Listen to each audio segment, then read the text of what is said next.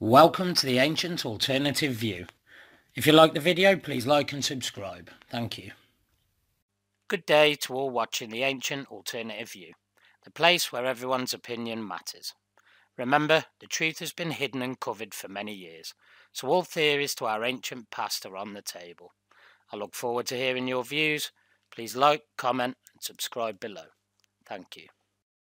When one thinks of the most ancient cultures that we can study, people tend to look at the ancient Egyptians, the ancient Greeks, and so on. But there are other cultures, mysterious in origin, that have left legacies with valuable artifacts covered with unknown, undecipherable script. These artifacts have been excavated from sites in Southeast Europe. The Vinca culture that flourished from around 7,500 BC to 3000 BC was from Yugoslavia and Western Romania and derived its name from the village of the Vinca, located on the banks of the Danube River, only 14 to 20 kilometers from Belgrade itself. Another part of the Vinca legacy are curious masks and most informative costumed figurines depicting women in extremely modern clothes like ourselves today, such as skirts, sleeveless upper body panels, complemented with hip belts, aprons, jewellery, shoes, caps, also different hairstyles with bracelets, necklaces and medallions. Now, if one is to think about that would put this civilization as a very cultured civilization, to say the least. Since the language of the Vinca still remains undeciphered, unearthed artifacts literally constitute the only source of this culture that we know. Vinca's living style reminds us literally of our own. They lived in houses which had very complex architectural layouts and several different rooms. Houses faced to the northeast or the southwest and were separated by specific streets. Does that sound familiar, ladies and gentlemen of the Ancient Alternative View? The Vinca people had stoves in their houses. This preceded Roman times in the use of this device. They used special holes for rubbish and had the same tradition as we have in burying people in cemeteries. I find this curious, ladies and gentlemen. The development of copper metallurgy is evident during the latter part of the Vinca culture's evolution.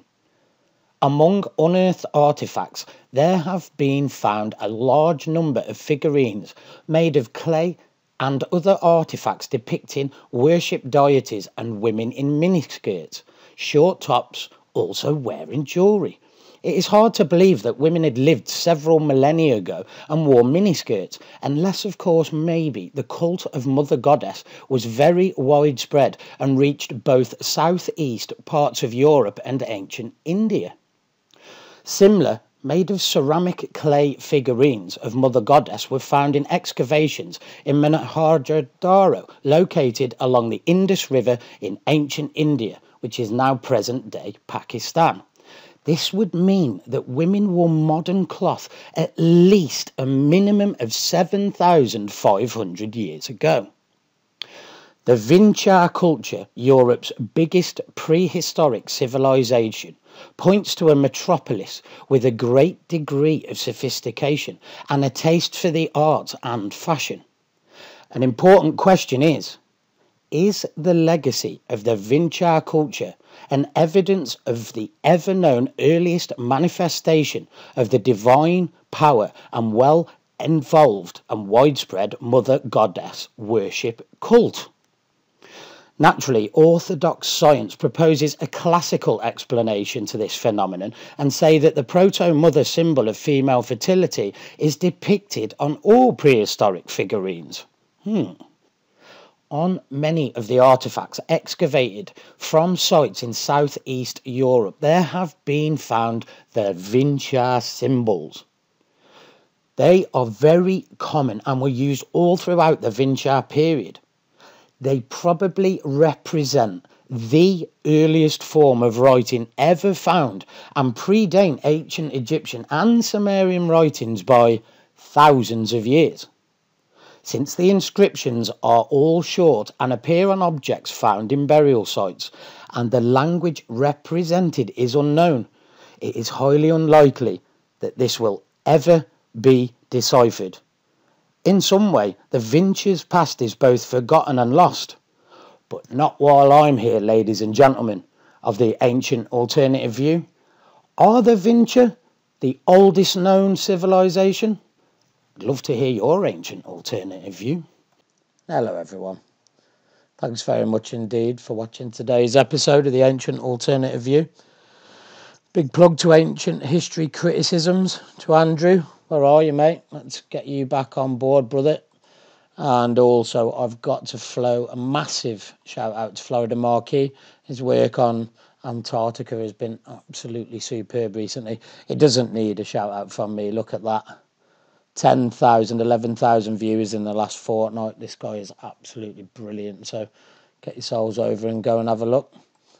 Of course, we have to go and have a shout out to the main man, Dr. Charles Koss, and his latest work. Hello, Doctor. Wishing you all the very best. And also, Dave. Dave, I've got to catch up with you soon, mate. I haven't been very well recently, so I'll catch up with everything, so just bear with me. And all the very best to you. And also Chuck, always best in the business, this man, CFAP 7865. Thanks very much indeed for watching today. We've got a massive shout out to Kayleigh Elson, who's been teaching me some new editing tricks, so please leave in the comments everything you think about today's episode, because this is the way we're going in future. So thanks very much indeed to Kayleigh, and thank you very much indeed for watching. Remember, there's always an ancient alternative view. Thank you for watching.